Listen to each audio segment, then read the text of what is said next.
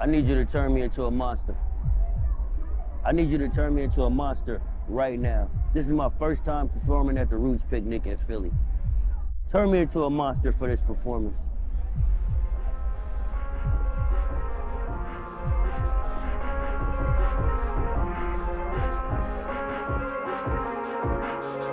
I'm ready.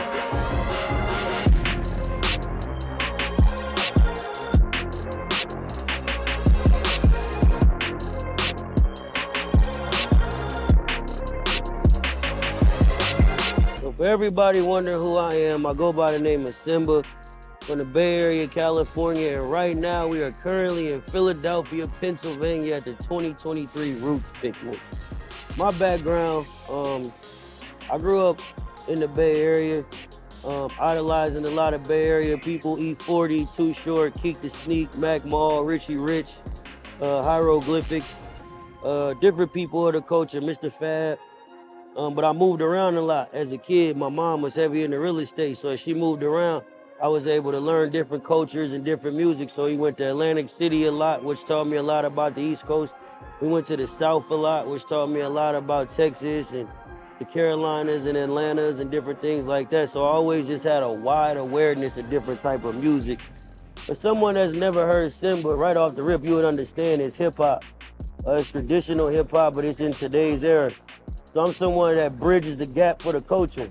I'm a young OG, you know what I mean? I'm young enough to where I know how to relate to the people I grew up with, but I grew up around older people and my uncles and aunts and different people in my life to where they gave me a broader perspective from what they grew up seeing. So I understand the two and I know how to communicate the two against each other. Not against each other, but for them to understand each other. So I'm kind of like an incubator for hip hop culture, man, between the young dudes and the older cats. That's my role in this game. I just think it's time to up the experience for concerts. You know, like people pay money, they pay their hard-earned money. They go work these jobs and people take off certain days to be able to buy these tickets and come enjoy themselves and see a performance. So if I'm just getting up there performing my lyrics over the track that they can go listen to on Apple Music, it's like I'm really doing them a disservice. So I always want to provide the live thing to where they can get the full experience and feel like, man, I appreciate that. And me coming here was worth me taking off that day. So it's all about the people having an experience of why I do that.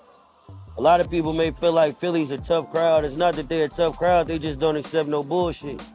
You know, so that's why I brought the band out and made sure I perform new songs and do new things to show them like, nah, I'm really about this life. And I feel that they responded to it great. I felt Philly loved me. I got a lot of love for Philly.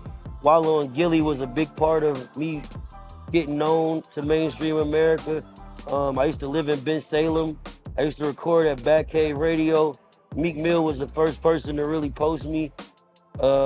Reed Dollars was somebody I used to watch. Like, Philly's a part of my career, so it feels great to be here and feel the love from the people. $100 million is my new goal. I want to make $100 million. That's it. I'll tell you this, dedication, resources, paying attention to detail, and being innovative and solving a problem that's missing in life today. You can figure those things out, you'll figure out $100 million. Stay tuned, man. We got a lot of great things coming. It's the best energy drink in the world. Don't play with us. I used to be on the other side, but I had to come to the brother side, you understand me? So now we're gonna turn into monsters. We're gonna do what we do. We're gonna celebrate this 2023. The monster music to Symba, to the whole family. Let's get it. Mic check, 1 2 1 2.